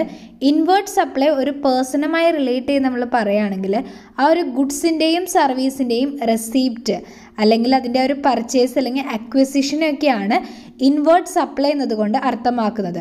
അത് കൺസിഡറേഷൻ കൊടുത്തിട്ടായിരിക്കാം അല്ലെങ്കിൽ വിത്തൗട്ട് കൺസിഡറേഷനും ആകാം. ജോബ് വർക്ക് എന്താണെന്നുള്ളതാണ് നെക്സ്റ്റിൽ പറയുന്നത്. സെക്ഷൻ 2 സബ്സെക്ഷൻ 68 പറയുന്നത്. ജോബ് വർക്ക് എന്ന് പറഞ്ഞു കഴിഞ്ഞാൽ ഒരു രജിസ്റ്റേർഡ് ആയിട്ടുള്ള വ്യക്തിയുടെ എന്തെങ്കിലും ഒരു ഗുഡ്സോ അല്ലെങ്കിൽ അതിൻ്റെ ബിലോങ്ങിങ്സോ മറ്റൊരു വ്യക്തി ഏറ്റെടുക്കുന്നതിനെയാണ് ജോബ് വർക്ക് എന്ന് പറയുന്ന ആ ഒരു എക്സ്പ്രഷനിലൂടെ ഉദ്ദേശിക്കുക. നെക്സ്റ്റ് വരുന്നതാണ് location of the recipient of services. ഈ ഒരു സർവീസിൻ്റെ റെസിപ്പിയൻറ്റിൻ്റെ ലൊക്കേഷൻ വരുന്നത് എങ്ങനെയൊക്കെയാണ്, അതുമായി റിലേറ്റ് ചെയ്ത പ്രൊവിഷൻസ് ആണ് ഈ ഒരു ഡെഫിനിഷൻ്റെ ഭാഗമായിട്ട് വരിക. അതിൻ്റെ 2 നമ്മൾ ഡിസ്കസ് ചെയ്യുന്നുണ്ട്. ആദ്യത്തെന്ന് പറഞ്ഞു കഴിഞ്ഞാൽ സപ്ലൈ റിസീവ് ചെയ്യുന്നത് ആ ഒരു പ്ലേസ് ഓഫ് ബിസിനസ്സിൽ തന്നെയാണെന്നുണ്ടെങ്കിൽ, ആ രജിസ്ട്രേഷൻ്റെ ആ ഒരു പ്ലേസ് ഓഫ് ബിസിനസ് തന്നെയാണെന്നുണ്ടെങ്കിൽ ഏതാണ് ബിസിനസ്സിൻ്റെ പ്ലേസ് അതാണ് ലൊക്കേഷനായിട്ട് ട്രീറ്റ് ചെയ്യപ്പെടുക. ഇനി സപ്ലൈ റിസീവ് ചെയ്യുന്നത് ഈ ഒരു പ്ലേസിലല്ല വേറെ എവിടെയെങ്കിലും ആണെന്നുണ്ടെങ്കിൽ അവിടെ ഒരു ഫിക്സഡ് എസ്റ്റാബ്ലിഷ്മെൻറ്റ് എവിടെയാണോ ഉള്ളത് ആ ഒരു ഫിക്സഡ് എസ്റ്റാബ്ലിഷ്മെൻറ്റിൻ്റെ ലൊക്കേഷനെ ആയിരിക്കും നമ്മൾ അതിൻ്റെ ആ ഒരു പ്ലേസ് അല്ലെങ്കിൽ ലൊക്കേഷനായിട്ട് ട്രീറ്റ് ചെയ്യുക. ഇനി ഇത്തരത്തിൽ ഒരു പ്ലേസുകളോ അങ്ങനെ എസ്റ്റാബ്ലിഷ്ഡ് ആയിട്ടുള്ള പ്ലേസ് ഇല്ല, പ്ലേസ് ഓഫ് ബിസിനസ് ഒന്നും തന്നെ ഇല്ലെങ്കിൽ ആ ഒരു റെസിപ്പിയൻറ്റിൻ്റെ യൂഷ്വൽ റെസിഡൻസ് എവിടെയാണോ അദ്ദേഹം താമസിക്കുന്നത് ആ ഒരു ലൊക്കേഷനെ ആയിരിക്കും നമ്മൾ ഈ ഒരു റെസിപ്പിയൻറ്റിൻ്റെ ലൊക്കേഷനായിട്ട് ട്രീറ്റ് ചെയ്യുക. ഇനി നമ്മൾ പറയുന്നത് location of the supplier of service. ആ ഒരു സർവീസ് പ്രൊവൈഡ് ചെയ്യുന്ന വ്യക്തി ഉണ്ടല്ലോ, അദ്ദേഹമാണ് സപ്ലയർ. അദ്ദേഹത്തിൻ്റെ ലൊക്കേഷൻ എങ്ങനെയാണ് ട്രീറ്റ് ചെയ്യുന്നതെന്നുള്ളതാണ്. അത് സെക്ഷൻ 2 സബ്സെക്ഷൻ 71 പറയുന്നത്. അതിൻ്റെ ഭാഗമായിട്ട് പ്രൊവിഷൻസ് ഒരുപാട് പറയുന്നുണ്ട്. മെയിൻലി പറയുന്നത് എവിടെയാണ് പ്ലേസ് ഓഫ് ബിസിനസ് അതായിരിക്കും നമ്മൾ ലൊക്കേഷനായിട്ട് ട്രീറ്റ് ചെയ്യുക. ഇനി പ്ലേസ് ഓഫ് ബിസിനസ് ഇല്ലെങ്കിൽ എവിടെയാണ് ആ ഒരു ഫിക്സഡ് എസ്റ്റാബ്ലിഷ്മെൻ്റ് ഉള്ളത് ആ ഒരു ഫിക്സഡ് എസ്റ്റാബ്ലിഷ്മെൻറ്റിൻ്റെ ലൊക്കേഷനാണ് നമ്മൾ അതിൻ്റെ സപ്ലയറുടെ ലൊക്കേഷനായിട്ട് ട്രീറ്റ് ചെയ്യുക. ദെൻ ഇതൊന്നും മെൻഷൻ ചെയ്തിട്ടില്ലെങ്കിൽ അതിൻ്റെ ആ ഒരു സപ്ലയറുടെ യൂഷ്വൽ റെസിഡൻസ് എവിടെയാണോ ആ ഒരു യൂഷ്വൽ റെസിഡൻസിനെ നമ്മൾ എന്ത് ചെയ്യുന്നു, ലൊക്കേഷനായിട്ട് ട്രീറ്റ് ചെയ്യുന്നു. ഇനി വരുന്നതാണ് മാനുഫാക്ചർ എന്താണെന്നുള്ളത്. സെക്ഷൻ 2 സബ്സെക്ഷൻ 72 പറയുക. മാനുഫാക്ചർ എന്ന് പറയുന്നത് നമ്മുടെ റോ മെറ്റീരിയലിനെ അല്ലെങ്കിൽ ഒരു ഇൻപുട്ടിനെ നമ്മൾ പ്രോസസ്സ് ചെയ്തിട്ട് ഒരു പുതിയ പ്രൊഡക്റ്റിലേക്ക് മാറ്റുക എന്നുണ്ടെങ്കിൽ അത് നടക്കുന്ന ആ ഒരു ആക്ടിവിറ്റിയാണ് മാനുഫാക്ചർ. നടത്തുന്ന ആ ഒരു വ്യക്തിയെ നമ്മൾ എന്ത് വിളിക്കും, മാനുഫാക്ചറർ എന്നും ടേം ചെയ്യും. മറ്റൊരു ടേമാണ് മിക്സഡ് സപ്ലൈ. സെക്ഷൻ 2 സബ്സെക്ഷൻ 74 പറയുന്നത്. മിക്സഡ് സപ്ലൈ എന്ന് പറഞ്ഞു കഴിഞ്ഞാൽ രണ്ടോ അതിലധികമോ ഇൻഡിവിജ്വൽ സപ്ലൈസ് നടക്കുകയാണെങ്കിൽ ഗുഡ്സിൻ്റെയോ സർവീസിൻ്റെയോ ആകാം അല്ലെങ്കിൽ ഒരു കോമ്പിനേഷനായിട്ടാകാം. അപ്പം അതിന് രണ്ടോ അതിലധികമോ സപ്ലൈസ് നടക്കുന്നുണ്ടെങ്കിൽ അതിനെ നമ്മൾ വിളിക്കുന്ന പേരാണ് മിക്സഡ് സപ്ലൈ. ഇതിൽ നമ്മൾ ശ്രദ്ധിക്കേണ്ടത് ഈ ഒരു മിക്സഡ് സപ്ലൈ നടക്കുമ്പോൾ ഈ ഒരു ടാക്സബിൾ പേഴ്സണിന് ഒരു സിംഗിൾ പ്രൈസിനകത്തായിരിക്കും സപ്ലൈ നടത്തുന്നത്. നെക്സ്റ്റ് പറയുന്ന ഡെഫിനിഷനാണ് non resident taxable person. Section 2 subsection 77 ഇതിനെപ്പറ്റി പറയുന്നത്. നോൺ റെസിഡൻറ്റ് ടാക്സബിൾ പേഴ്സൺ എന്ന് പറഞ്ഞാൽ ഏതെങ്കിലും ഒരു വ്യക്തി ഒക്കേഷണലി ഈ ഒരു ഗുഡ്സിൻ്റെയോ സർവീസിൻ്റെയോ രണ്ടിൻ്റെയും കോമ്പിനേഷനിൽ ഒരു സപ്ലൈ ആക്ടിവിറ്റി കണ്ടക്ട് ചെയ്യുന്നുണ്ടെങ്കിൽ പക്ഷേ ആ വ്യക്തിക്ക് ഇന്ത്യയിൽ ഒരു ഫിക്സഡ് പ്ലേസ് ഓഫ് ബിസിനസ്സും ഇല്ല, റെസിഡൻസും ഇല്ലെങ്കിൽ അത്തരത്തിലുള്ള വ്യക്തിനെയാണ് നമ്മൾ നോൺ റെസിഡൻറ്റ് ടാക്സബിൾ പേഴ്സൺ എന്ന് പറയുക. നോൺ ടാക്സബിൾ സപ്ലൈ ആണ് നെക്സ്റ്റ് പറയുന്നത്. സെക്ഷൻ 2 സബ്സെക്ഷൻ 78 വരിക. നോൺ ടാക്സബിൾ സപ്ലൈ എന്ന് പറഞ്ഞു കഴിഞ്ഞാൽ ഗുഡ്സിൻ്റെയോ സർവീസിൻ്റെയോ അല്ലെങ്കിൽ രണ്ടിൻ്റെയും കോമ്പിനേഷനിൽ വരുന്ന സപ്ലൈനകത്ത് അത് ടാക്സിൻ്റെ അണ്ടറിനകത്ത് ടാക്സ് പേയബിൾ അല്ലെങ്കിൽ അതാണ് നോൺ ടാക്സബിൾ ആയിട്ടുള്ള സപ്ലൈ. അത് നമ്മുടെ ഇപ്പോൾ പറയുന്ന ഈ ഒരു ആക്ടിന് കീഴിലുമാകാം, അല്ലെങ്കിൽ നമ്മുടെ IGST ആക്ടിന് കീഴിലും ടാക്സബിൾ അല്ലെങ്കിലാണ് നമ്മൾ ഇതിനെ നോൺ ടാക്സബിൾ സപ്ലൈ എന്ന് ട്രീറ്റ് ചെയ്യുക. ഔട്ട്പുട്ട് ടാക്സ് ആണ് നെക്സ്റ്റ് പറയുന്ന ഡെഫിനിഷൻ. സെക്ഷൻ 2 സബ്സെക്ഷൻ 82 അണ്ടറിലാണ് ഇത് വരിക. ഔട്ട്പുട്ട് ടാക്സ് എന്ന് പറഞ്ഞാൽ ഒരു ടാക്സബിൾ പേഴ്സണുമായി ബന്ധപ്പെടുത്തി നമ്മൾ നോക്കുകയാണെങ്കിൽ ഈ ഒരു ആക്ടിൻ്റെ കീഴിൽ പേ ചെയ്യേണ്ട അല്ലെങ്കിൽ ചാർജബിൾ ആയിട്ടുള്ള ആ ഒരു ടാക്സ് ആണ് നമ്മുടെ ഔട്ട്പുട്ട് ടാക്സ് എന്ന് പറയുക. റിവേഴ്സ് ചാർജ് ബേസിനകത്ത് എന്തെങ്കിലും ടാക്സ് പേയബിൾ ആയിട്ടുണ്ടെങ്കിൽ അത് നമ്മൾ എക്സ്ക്ലൂഡ് ചെയ്യേണ്ടതായിട്ടുണ്ട്. ഔട്ട്വേർഡ് സപ്ലൈ എന്താണെന്നാണ് പറയുക. സെക്ഷൻ 2 സബ്സെക്ഷൻ 83 ഇതിനെപ്പറ്റി പറയുന്നത്. ടാക്സബിൾ പേഴ്സണുമായി റിലേറ്റ് ചെയ്ത് നോക്കുകയാണെങ്കിൽ ഗുഡ്സിൻ്റെയോ സർവീസിൻ്റെയോ അതിൻ്റെ കോമ്പിനേഷൻ്റെ എല്ലാം സപ്ലൈനെയാണ് മെയിൻലി ഈ ഒരു ഔട്ട്വേർഡ് സപ്ലൈ എന്ന് പറയുന്നത്. ഈ സപ്ലൈ എന്ന് പറയുന്നത് ഒന്നില്ലെങ്കിൽ സെയിലായിട്ടാകാം, ട്രാൻസ്ഫർ ആകാം, ബാർട്ടർ സിസ്റ്റം ആയിരിക്കാം, എക്സ്ചേഞ്ച് ആകാം, ലൈസൻസ്, റെൻ്റൽ, ലീസ്, ഇങ്ങനെ ഏത് രീതിയിലും ആയി കഴിഞ്ഞാൽ അതിനെല്ലാത്തിനെയും നമ്മൾ ഔട്ട്വേർഡ് സപ്ലൈ ആയിട്ടാണ് ട്രീറ്റ് ചെയ്യുക. പ്ലേസ് ഓഫ് ബിസിനസ് ആണ് നെക്സ്റ്റ് പറയുന്ന ഡെഫിനിഷൻ. സെക്ഷൻ 2 സബ്സെക്ഷൻ 85 ഇത് വരുന്നത്. പ്ലേസ് ഓഫ് ബിസിനസ് എന്ന് പറഞ്ഞാൽ യൂഷ്വലി നമ്മൾ പറയുന്നത് ഈ ഒരു ആക്ടിൻ്റെ കീഴിൽ എവിടെയാണ് ആ ഒരു ബിസിനസ് ഓർഡിനറിലി നടത്തുന്നത് അതാണ് അതിൻ്റെ പ്ലേസ് ഓഫ് ബിസിനസ്. അല്ലെങ്കിൽ എന്തായിരിക്കും, ടാക്സബിൾ പേഴ്സൺ മെയിൻറ്റെയിൻ ചെയ്യുന്ന അതിൻ്റെ ബുക്സ് ഓഫ് അക്കൗണ്ടൊക്കെ മെയിൻറ്റെയിൻ ചെയ്യുന്ന പ്ലേസ് എവിടെയാണോ അവിടെ നമ്മൾ ഈ പ്ലേസ് ഓഫ് ബിസിനസ് ആയിട്ട് ട്രീറ്റ് ചെയ്യാറുണ്ട്. ദെൻ അതുപോലെ തന്നെ ടാക്സബിൾ പേഴ്സൺ ഒരു ഏജൻറ്റ് വഴിയായിട്ടാണ് ബിസിനസ് ചെയ്യുന്നതെങ്കിൽ ആ ഒരു സ്ഥലം എവിടെയാണ്, അപ്പം അതും നമ്മൾ ആ ഒരു പ്ലേസ് ഓഫ് ബിസിനസ് ആയിട്ട് ട്രീറ്റ് ചെയ്യാറുണ്ട്. സെക്ഷൻ 2 സബ്സെക്ഷൻ 86 പ്ലേസ് ഓഫ് സപ്ലൈനെ പറ്റി പറയുന്നുണ്ട്. പ്ലേസ് ഓഫ് സപ്ലൈ എന്ന് പറയുന്നത് integrated goods and service ടാക്സിൻ്റെ chapter 5 പറഞ്ഞിട്ടുള്ള പ്ലേസ് ഓഫ് സപ്ലൈ ആണ് നമ്മൾ ഈ ഒരു ആക്ടിന് കീഴിലും പ്ലേസ് ഓഫ് സപ്ലൈ ആയിട്ട് ട്രീറ്റ് ചെയ്യാമെന്നാണ് പറയുന്നത്. പ്രിൻസിപ്പാളാണ് നെക്സ്റ്റ് പറയുന്നത്. സെക്ഷൻ 2 സബ്സെക്ഷൻ 88 വരിക. ഒരു ഏജൻറ്റ് വഴി ബിസിനസ് പ്രവർത്തിക്കുകയാണെങ്കിൽ നമ്മൾ ആദ്യം തന്നെ പറഞ്ഞതാണ് ആരാണ് ഏജൻറ്റ് എന്നുള്ളത്. അപ്പോൾ ഈ ഒരു ഏജൻറ്റ് ആർക്ക് വേണ്ടിയിട്ടാണ് ആ ഒരു സപ്ലൈ നടത്തുന്നത്, ആ ഗുഡ്സിൻ്റെയും സർവീസിൻ്റെയൊക്കെ സപ്ലൈ നടത്തുന്നത് അല്ലെങ്കിൽ ആ റെസിപ്റ്റ് സ്വീകരിക്കുന്നത്, അപ്പോൾ ആ ഒരു ഏജൻറ്റ് ആർക്ക് വേണ്ടി ആർക്ക് പകരമായി നിന്നാണോ ചെയ്യുന്നത് ആ ഒരു വ്യക്തിനെയാണ് നമ്മൾ പ്രിൻസിപ്പാൾ എന്ന് പറയുക. പ്രിൻസിപ്പൽ പ്ലേസ് ഓഫ് ബിസിനസ് ആണ് നെക്സ്റ്റ്. സെക്ഷൻ 2 സബ്സെക്ഷൻ 89 വരുന്നതാണ്. പ്രിൻസിപ്പൽ പ്ലേസ് ഓഫ് ബിസിനസ് എന്ന് പറഞ്ഞു കഴിഞ്ഞാൽ ഒരു ബിസിനസ്സിൻ്റെ പ്ലേസ് ഓഫ് ബിസിനസ് എവിടെയാണോ അതിനെ തന്നെയാണ് നമ്മൾ ഈ ഒരു പ്രിൻസിപ്പൽ പ്ലേസ് ഓഫ് ബിസിനസ് ആയിട്ടും പറയുക. നെക്സ്റ്റ് പറയുന്നതാണ് പ്രിൻസിപ്പൽ സപ്ലൈ എന്ന് പറയുന്നത്. ഇത് ഉദ്ദേശിക്കുന്നത് ഗുഡ്സോ സർവീസുകളോ ഒരുമിച്ച് നമ്മൾ സപ്ലൈ ചെയ്യുന്ന സമയത്ത് അതിലെ മെയിൻ എലമെൻറ്റ് എന്താണോ അതിനെയാണ് നമ്മൾ പ്രിൻസിപ്പൽ സപ്ലൈ ആയിട്ട് പറയുക. ഫോർ എക്സാമ്പിൾ പറയുകയാണെങ്കിൽ ഇപ്പോൾ ഒരു ഗുഡ്സ് നമ്മൾ ട്രാൻസ്പോർട്ട് ചെയ്ത് മറ്റൊരാളിലേക്ക് എത്തിക്കുകയാണെങ്കിൽ അവിടെ ട്രാൻസ്പോർട്ടേഷൻ എന്ന് പറയുന്ന സർവീസും അതോടൊപ്പം തന്നെ ഇൻഷുറൻസ് ഒക്കെ അതിനോടൊപ്പം പ്രൊവൈഡ് ചെയ്യുന്നുണ്ടെങ്കിലും ആ ഗുഡ്സ് തന്നെയാണ് അവിടെ ഒരു പ്രിൻസിപ്പൽ സപ്ലൈ. കാരണം ഗുഡ്സ് ട്രാൻസ്ഫർ ചെയ്യുന്നതിന് വേണ്ടിയിട്ടാണ് ബാക്കിയുള്ളതെല്ലാം വരുന്നത് അല്ലേ. അപ്പം അതുകൊണ്ട് പ്രിൻസിപ്പൽ സപ്ലൈ ആയിട്ട് അവിടെ നിൽക്കുക ഗുഡ്സ് തന്നെയായിരിക്കും. പ്രോപ്പർ ഓഫീസറാണ് നെക്സ്റ്റ് പറയുന്ന ഡെഫിനിഷൻ. സെക്ഷൻ 2 സബ്സെക്ഷൻ 91 പറഞ്ഞിട്ടുള്ളത്. ഈ ഒരു ആക്ടിൻ്റെ കീഴിൽ എന്തെങ്കിലും ഫങ്ഷൻസ് പെർഫോം ചെയ്യുന്ന വ്യക്തിയാണ് പ്രോപ്പർ ഓഫീസർ. അത് പറയാന്നുണ്ടെങ്കിൽ ഒന്നില്ലെങ്കിൽ നമ്മളുടെ കമ്മീഷണർ ആയിരിക്കാം, അല്ലെങ്കിൽ സെൻട്രൽ ടാക്സിൻ്റെ ഓഫീസർ ആകാം. അദ്ദേഹം ഈ ഒരു ബോർഡിൻ്റെ ഫങ്ഷൻസ് എന്തെങ്കിലും പെർഫോം ചെയ്യുന്നുണ്ടെങ്കിൽ അദ്ദേഹത്തിനെയാണ് നമ്മൾ പ്രോപ്പർ ഓഫീസർ എന്ന് പറയുക. ക്വാർട്ടർ എന്താണെന്നാണ് നെക്സ്റ്റ് പറയുന്നത്. ക്വാർട്ടർ എന്ന് പറയുന്നത് ഒരു 3 മന്ത് ചേരുന്ന ഒരു ടൈം പീരീഡ് ആണ് ക്വാർട്ടർ. ഇപ്പോൾ നമ്മളൊരു കലണ്ടർ മന്ത് നോക്കുകയാണെന്നുണ്ടെങ്കിൽ അതിലിപ്പോൾ 12 മാസമാണല്ലേ നമുക്ക് ഒരു വർഷത്തിലുള്ളത്. അപ്പോൾ എത്ര ക്വാർട്ടേഴ്സ് വരും? 4 quarters അതിലുണ്ടാകും. March, June, September, December എന്ന് നമുക്ക് അതിനെ വേണമെങ്കിൽ ഡിവൈഡ് ചെയ്ത് കഴിഞ്ഞാൽ അപ്പം നമുക്ക് ആ ഒരു കലണ്ടർ മന്തിനെ നമുക്ക് എന്ത് ചെയ്യാനായിട്ട് സാധിക്കും? ക്വാർട്ടേഴ്സ് ആയിട്ട് ഡിവൈഡ് ചെയ്യാം. മെയിൻലി ഓർക്കാം 3 മന്തുകളായിരിക്കും ഒരു ക്വാർട്ടറിൽ ഉണ്ടാവുക. വരുന്നതാണ് റെസിപ്പിയൻറ്റ് അണ്ടർ സെക്ഷൻ 2 സബ്സെക്ഷൻ 93യുടെ അണ്ടറിലാണ്. ആരാണ് റെസിപ്പിയൻ്റ് എന്നുള്ളത് പറയുന്നത്? റെസിപ്പിയൻ്റ് എന്ന് പറയുന്നത് ആ ഒരു കൺസിഡറേഷൻ പേ ചെയ്യാനായിട്ട് ലയബിൾ ആയിട്ടുള്ള വ്യക്തിയാണ് മെയിൻലി പറയുക. ഇനി അവിടെ ഒരു കൺസിഡറേഷൻ പേയബിൾ ഒന്നും നടക്കുന്നുണ്ടെങ്കിൽ ആരിലേക്കാണോ ഒരു ഗുഡ്സ് ഡെലിവറി ചെയ്യപ്പെടുന്നത്, ആരുടെ കയ്യിലേക്കാണോ പൊസഷൻ എത്തിപ്പെടുന്നത്, അദ്ദേഹത്തെ നമുക്ക് റെസിപ്പിയൻ്റ് എന്ന് വിളിക്കാം.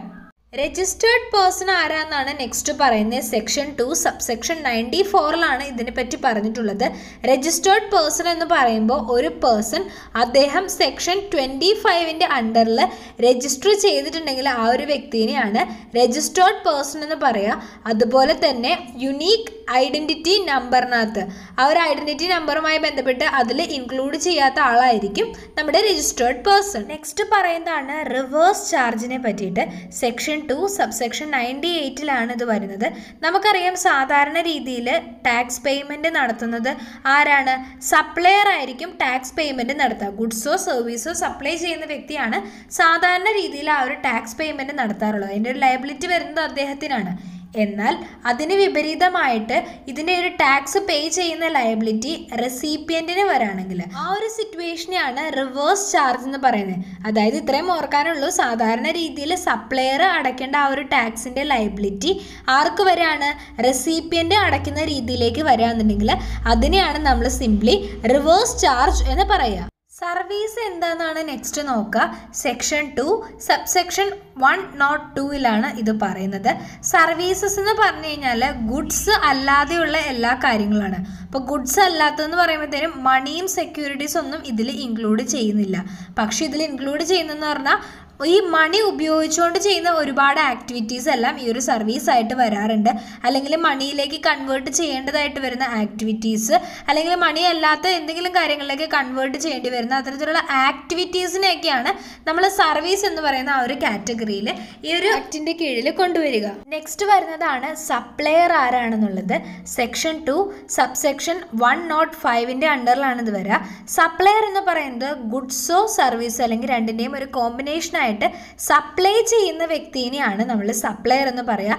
ചിലപ്പോൾ അത് ആരായിരിക്കാം? ഒരു ഏജന്റ് ആയിരിക്കാം ചിലപ്പോൾ ഗുഡ്സ് സപ്ലൈ ചെയ്യുന്നത്. ടാക്സബിൾ പേഴ്സൺ ആണ് നെക്സ്റ്റ് വരുന്നത്. സെക്ഷൻ 2 സബ്സെക്ഷൻ 107ൻ്റെ അണ്ടറിലാണ് ഇത് പറയുക. ടാക്സബിൾ പേഴ്സൺ എന്ന് പറയുന്നത് രജിസ്റ്റേർഡ് ആയിട്ടുള്ള ആ ഒരു പേഴ്സണെ തന്നെയാണ്. അല്ലെങ്കിൽ രജിസ്റ്റർ ചെയ്ത പേഴ്സൺ ആണെങ്കിൽ രജിസ്റ്റർ ചെയ്യാനായിട്ട് ലയബിൾ ആയിട്ടുള്ള വ്യക്തി. ആ രജിസ്റ്റർ ചെയ്യേണ്ടത് സെക്ഷൻ 22ൻ്റെയും സെക്ഷൻ 24ൻ്റെയും ഉള്ളിൽ രജിസ്റ്റർ ചെയ്യാനായിട്ട് ലയബിൾ ആയിട്ടുള്ള വ്യക്തിയും ടാക്സബിൾ പേഴ്സണിൻ്റെ അണ്ടറിൽ തന്നെയാണ് വരിക. ടാക്സബിൾ സപ്ലൈ ആണ് നെക്സ്റ്റ് പറയുന്നത്. സെക്ഷൻ 2 സബ്സെക്ഷൻ 108ലാണ് ഇത് വരിക. ടാക്സബിൾ സപ്ലൈ എന്ന് പറഞ്ഞാൽ ഗുഡ്സിൻ്റെയും സർവീസിൻ്റെയും സപ്ലൈ. അത് ഈ ഒരു ആക്ടിൻ്റെ കീഴിൽ ടാക്സബിൾ ആണെങ്കിൽ അതിനെ നമ്മൾ ടാക്സബിൾ സപ്ലൈ എന്ന് പറയുന്നു. ടാക്സബിൾ ടെറിഷറി ആണ് നെക്സ്റ്റ് പറയുന്നത്. സെക്ഷൻ 2 സബ്സെക്ഷൻ 109ൻ്റെ അണ്ടറിലാണ് ഇത് പറയുന്നത്.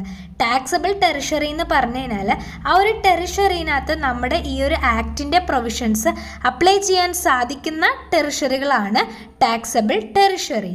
നെക്സ്റ്റ് നമ്മൾ നോക്കുന്ന ഡെഫിനിഷനാണ് turn over in state or turn over in union territory. Turn over എന്താണെന്ന് നമ്മൾ ഓൾറെഡി പറഞ്ഞതാണ്. അപ്പോൾ അതിൽ പറഞ്ഞൊരു കാര്യം തന്നെ അതിലൊരു എക്സ്ട്രാ കാര്യം കൂടി വരുന്നേ ഉള്ളൂ. എല്ലാത്തിൻ്റെയും ടാക്സബിൾ സപ്ലൈസിൻ്റെ എല്ലാത്തിൻ്റെയും കൂടെ ഒരു അഗ്രിഗേറ്റ് എമൗണ്ട് വിത്തിൻ ഒരു സ്റ്റേറ്റിൻ്റെ ഉള്ളിലുള്ള എല്ലാത്തിൻ്റെയും ടോട്ടൽ സ്റ്റേറ്റിനകത്ത് വരുന്ന ആ ഒരു അഗ്രിഗേറ്റ് സപ്ലൈയുടെ ടോട്ടലാണ്. അതുപോലെ യൂണിയൻ ടെറിട്ടറി വരുമ്പോഴത്തേനും യൂണിയൻ ടെറിട്ടറിയിൽ ഫുൾ ആ ഒരു യൂണിയൻ ടെറിട്ടറി കവർ ചെയ്യുന്ന അതിൻ്റെ അഗ്രിഗേറ്റിനെയാണ് ഈ ഒരു യൂണിയൻ ടെറിട്ടറിയുടെ ടേൺ ഓവർ എന്ന് ഉദ്ദേശിക്കുക. അപ്പോൾ ഇതാണ് ഇതുകൊണ്ട് അർത്ഥമാക്കുന്നത്. സെക്ഷൻ 2 സബ്സെക്ഷൻ 112ൻ്റെ അണ്ടറിലാണ് ഈ ഒരു ടേൺ ഓവർ ഇൻ സ്റ്റേറ്റും അതുപോലെ ടേൺ ഓവർ ഇൻ യൂണിയൻ ടെറിട്ടറിനെയും പറ്റി പറയാം. യൂഷ്വൽ പ്ലേസ് ഓഫ് റെസിഡൻസ് ആണ് നെക്സ്റ്റ് വരിക. സെക്ഷൻ 2 സബ്സെക്ഷൻ 113യുടെ അണ്ടറിലാണിത് പറയുന്നത്. യൂഷ്വൽ പ്ലേസ് ഓഫ് റെസിഡൻസ് എന്ന് പറയുന്നത് ഇൻഡിവിജ്വലിൻ്റെ കേസിലാണെങ്കിൽ എവിടെയാണോ ഓർഡിനറിലി അദ്ദേഹം താമസിക്കുന്നത് ആ ഒരു സ്ഥലമായിരിക്കും പ്ലേസ് ഓഫ് റെസിഡൻസ്. ഇനി അതല്ല കമ്പനികളുടെയൊക്കെ കേസിലാണെന്നുണ്ടെങ്കിൽ എവിടെയാണോ ആ ഒരു പേഴ്സൺ അല്ലെങ്കിൽ ആ ഒരു കമ്പനി ഇൻകോർപ്പറേറ്റ് ചെയ്തിരിക്കുന്നത് അല്ലെങ്കിൽ ലീഗലി കോൺസ്റ്റിറ്റ്യൂട്ട് ചെയ്തിട്ടുള്ളത് അതിനെ നമ്മൾ പ്ലേസ് ഓഫ് റെസിഡൻസ് ആയിട്ട് ട്രീറ്റ് ചെയ്യുന്നു. ദെൻ വരുന്നതാണ് വർക്ക്സ് കോൺട്രാക്ട്. അത് വരുന്നത് സെക്ഷൻ 2 സബ്സെക്ഷൻ 119 വർക്ക് കോൺട്രാക്റ്റുകൾ എന്ന് പറഞ്ഞു കഴിഞ്ഞാൽ ഒരു കോൺട്രാക്റ്റ് തന്നെയാണ്. എന്തെങ്കിലും ഒരു ഇമ്മൂവബിൾ പ്രോപ്പർട്ടിക്ക് വേണ്ടിയിട്ടുള്ള കോൺട്രാക്റ്റ് ആണ്. അതെന്തൊക്കെയാകാം? ബിൽഡിങ്ങിന് വേണ്ടിയിട്ടുള്ളതാകാം, കൺസ്ട്രക്ഷൻ ആകാം, fabrication, completion, installation, fitting out, improvement, modification, ഇങ്ങനെയുള്ള കാര്യങ്ങളെല്ലാത്തിനെല്ലാം ഉള്ള കോൺട്രാക്റ്റ് ഇതിൻ്റെ അണ്ടറിൽ ഉൾപ്പെടുന്നതാണ്. നമ്മൾ ഇത്രയും നേരം ഡിസ്കസ് ചെയ്ത definitions central goods and tax act 2017 base ചെയ്തിട്ടുള്ളതായിരുന്നു. അതുപോലെ തന്നെ നമുക്കറിയാം GST പാസ്സായപ്പോൾ അതിനോടൊപ്പം ഉണ്ടായിട്ടുള്ള മറ്റൊരു ആക്റ്റാണ് the integrated goods and service tax act. അപ്പോൾ അതിൻ്റെ ഭാഗമായിട്ടും ഒരുപാട് ഡെഫിനിഷൻസ് പഠിക്കാനായിട്ടുണ്ട്. അപ്പോൾ അതാണ് ഇനി നമ്മൾ ഡിസ്കസ് ചെയ്യാൻ പോകുന്നത്. കണ്ടിന്യൂസ് ജേണിയാണ് ഫസ്റ്റ് പറയുന്ന ഡെഫിനിഷൻ. സെക്ഷൻ 2 സബ്സെക്ഷൻ 3 ഇതിനെപ്പറ്റി പറയുന്നത്. കണ്ടിന്യൂസ് ജേണി എന്ന് പറഞ്ഞു കഴിഞ്ഞാൽ ഒരു ജേണി തന്നെയാണ്. അതായത് ഒരു ജേണിയിൽ ഒരു സിംഗിൾ അല്ലെങ്കിൽ മോർ ദാൻ 1 ടിക്കറ്റ് അല്ലെങ്കിൽ ഒരു ഇൻവോയ്സ് സെയിം സമയത്ത് തന്നെ ഇഷ്യൂ ചെയ്യുകയാണ് ആ ഒരു സിംഗിൾ സപ്ലയറെങ്കിൽ അതിനെയാണ് നമ്മൾ ഈ ഒരു കണ്ടിന്യൂസ് ജേണി എന്ന് പറയുന്നതിൽ ഉദ്ദേശിക്കുന്നത്. എക്സാമ്പിൾ വെച്ച് പറയുകയാണെങ്കിൽ നിങ്ങൾക്ക് കുറച്ചുകൂടി ക്ലിയർ ആകും. ഇപ്പോൾ എയർ ഇന്ത്യ എന്ന് പറയുന്ന കമ്പനി ഫ്ലൈറ്റ് ടിക്കറ്റ് ഇഷ്യൂ ചെയ്യാണ് ഒരു പാസഞ്ചർക്ക്. അപ്പോൾ അത് മുംബൈ ടു ന്യൂയോർക്കാണ് ഇഷ്യൂ ചെയ്തതെന്ന് വിചാരിക്കുക. പക്ഷേ പാസഞ്ചർ വിചാരിക്കുകയാണ് അദ്ദേഹം ഒന്ന് ഫ്ലൈറ്റ് ചേഞ്ച് ചെയ്യാണ് ലണ്ടൻ തുടങ്ങിയിട്ട് ട്രാവൽ ചെയ്യാൻ ഉദ്ദേശിക്കുന്നത് വേറൊരു ബ്രിട്ടീഷ് എയർവേസിലാണ് അദ്ദേഹം ട്രാവൽ ചെയ്യുന്നതെന്ന് വിചാരിക്കുക. പക്ഷേ എയർ ഇന്ത്യ എന്ത് ചെയ്യുന്നുണ്ട്? എൻ്റയർ ഫ്ലൈറ്റ് ചാർജ് അതിന് വേണ്ടിയിട്ട് കളക്ട് ചെയ്യുന്നുണ്ട്. അതങ്ങനെ എൻ്റയർ ഫ്ലൈറ്റ് ചാർജ് കളക്ട് ചെയ്യുന്നതിനുള്ള റീസൺ എന്ന് പറയുന്നത് ആ ഒരു ഫ്ലൈറ്റ് ടിക്കറ്റ് 2 ആണെങ്കിൽ കൂടെ അതൊരു കണ്ടിന്യൂസ് ജേണി ആയിട്ട് ട്രീറ്റ് ചെയ്യുന്നതുകൊണ്ടാണ്. അപ്പോൾ കണ്ടിന്യൂസ് ജേണിയാണ്, അവിടെ ഒരു സ്റ്റോപ്പ് ഓവർ ഒന്നുമില്ല. അതുകൊണ്ട് എയർ ഇന്ത്യ അതൊരു കണ്ടിന്യൂസ് ജേണി ആയിട്ടാണ് ട്രീറ്റ് ചെയ്യുന്നത്. അപ്പോൾ അതുകൊണ്ട് തന്നെ ഒരു entire flight charge air India collect ചെയ്യുന്നു. അപ്പോൾ ഇത്തരത്തിലുള്ളതിനെയാണ് നമ്മൾ കണ്ടിന്യൂസ് ജേണി എന്നത് മനസ്സിലാക്കേണ്ടത്. നെക്സ്റ്റ് പറയുന്നതാണ് എക്സ്പോർട്ട് ഓഫ് ഗുഡ്സ്. ഇത് സെക്ഷൻ 2 സബ്സെക്ഷൻ 5 ഇതിനെപ്പറ്റി പറയുന്നത്. ഗുഡ്സിനെ ഇന്ത്യയിൽ നിന്ന് മറ്റൊരു രാജ്യത്തേക്ക് നമ്മൾ ട്രാൻസ്ഫർ ചെയ്യുകയാണെന്നുണ്ടെങ്കിൽ അവിടെയാണ് ഈ ഒരു എക്സ്പോർട്ട് ഓഫ് ഗുഡ്സ് ആപ്ലിക്കബിൾ ആവുക. എക്സ്പോർട്ട് ഓഫ് സർവീസിനെ കുറിച്ചിട്ടാണ് നെക്സ്റ്റ് പറയുന്നത്. സെക്ഷൻ 2 സബ്സെക്ഷൻ 6 ഇത് പറഞ്ഞിട്ടുള്ളത്. എക്സ്പോർട്ട് ഓഫ് സർവീസ് എന്ന് പറയുമ്പോൾ എന്തൊക്കെ കാര്യങ്ങളാണ് അതിൽ വരുന്നത് നോക്കാം. സപ്ലയർ സർവീസിൻ്റെ ഇന്ത്യയിൽ തന്നെയായിരിക്കണം ലൊക്കേറ്റ് ചെയ്തിരിക്കേണ്ടത്. റെസിപ്പിയൻ്റ് എവിടെയായിരിക്കണം? ഇന്ത്യക്ക് പുറത്തായിരിക്കണം. അപ്പോഴാണല്ലോ അതിന് എക്സ്പോർട്ട് എന്ന് പറയാം. ദെൻ അതുപോലെ പ്ലേസ് ഓഫ് സപ്ലൈയും ഔട്ട്സൈഡ് ഇന്ത്യ ആയിരിക്കണം. കാരണം GST ഡെസ്റ്റിനേഷൻ ബേസ്ഡ് ആയതുകൊണ്ടാണ് place of supply outside India ആയിരിക്കണം എന്ന് പറയുന്നത്. സോ ഇത്തരത്തിൽ ഈ പറഞ്ഞിരിക്കുന്ന കണ്ടീഷൻസ് ഒക്കെ സാറ്റിസ്ഫൈ ചെയ്യുമ്പോഴാണ് നമ്മുടെ ഈ ഒരു സപ്ലൈ ഓഫ് സർവീസ് എക്സ്പോർട്ട് എന്നുള്ള രീതിയിലേക്ക് മാറാം, എക്സ്പോർട്ട് ഓഫ് സർവീസ് ആയിട്ട് മാറുന്നത്. ദെൻ വരുന്നതാണ് ഇമ്പോർട്ട് ഓഫ് ഗുഡ്സ്. അത് സെക്ഷൻ 2 സബ്സെക്ഷൻ 10 പറഞ്ഞിട്ടുള്ളത്. ഇമ്പോർട്ട് ഓഫ് ഗുഡ്സ് എന്ന് പറയുമ്പോൾ എങ്ങനെയാണ്? ഗുഡ്സ് ഇന്ത്യയിലേക്ക് കൊണ്ടുവരാണ്, ഔട്ട്സൈഡ് ഇന്ത്യയിൽ നിന്ന് ഇന്ത്യയിലേക്ക് ഗുഡ്സ് കൊണ്ടുവരാണ് ഈ ഒരു ഇമ്പോർട്ട് ഓഫ് ഗുഡ്സ് എന്നതിൽ പറയുന്നത്. നെക്സ്റ്റ് പറയുന്നതാണ് import of services. Section 2 subsection 11 ഇത് പറയുന്നത്. ഇമ്പോർട്ട് ഓഫ് സർവീസ് എന്ന് പറയുമ്പോൾ എന്താണ്? സർവീസിൻ്റെ സപ്ലൈ വരാണ് അല്ലേ, സർവീസിൻ്റെ ഇമ്പോർട്ടാണ് വരുന്നത്. നമ്മൾ സാധാരണ രീതിയിൽ ഇമ്പോർട്ട് വരുമ്പോൾ എങ്ങനെയാണ് വരുന്നത് അതേ കണ്ടീഷൻസ് ഒക്കെ തന്നെയാണ് വരുന്നത്. സപ്ലയർ ഓഫ് സർവീസ് എന്ന് പറയുന്നത് ഔട്ട്സൈഡ് ഇന്ത്യ ആയിരിക്കണം. കാരണം ഔട്ട്സൈഡിൽ നിന്നാണല്ലോ ഇമ്പോർട്ട് ചെയ്യുന്നത് നമ്മുടെ കൺട്രിയിലേക്ക്. അതുകൊണ്ട് തന്നെ സപ്ലയർ ഔട്ട്സൈഡ് ഇന്ത്യയും റെസിപ്പിയൻ്റ് നമ്മുടെ രാജ്യത്ത് ഇന്ത്യയിൽ തന്നെ ലൊക്കേറ്റ് ചെയ്യണം. പ്ലേസ് ഓഫ് സപ്ലൈയും ഇന്ത്യ തന്നെയായിരിക്കും വരും. ഇൻ്റർമീഡിയറി ആണ് നെക്സ്റ്റ് വരുന്ന ഡെഫിനിഷൻ. സെക്ഷൻ 2 സബ്സെക്ഷൻ 13 ഇത് വരുന്നത്. ഇൻ്റർമീഡിയറി എന്ന് പറയുന്നത് നമ്മളുടെ ഇടനിലക്കാരനാണ്. ബ്രോക്കർ ആകാം, ഏജൻ്റ് ആകാം, അതല്ലെങ്കിൽ ഇടയിൽ നിൽക്കുന്ന മറ്റേതെങ്കിലും ഒരു പേഴ്സൺ ആകാം.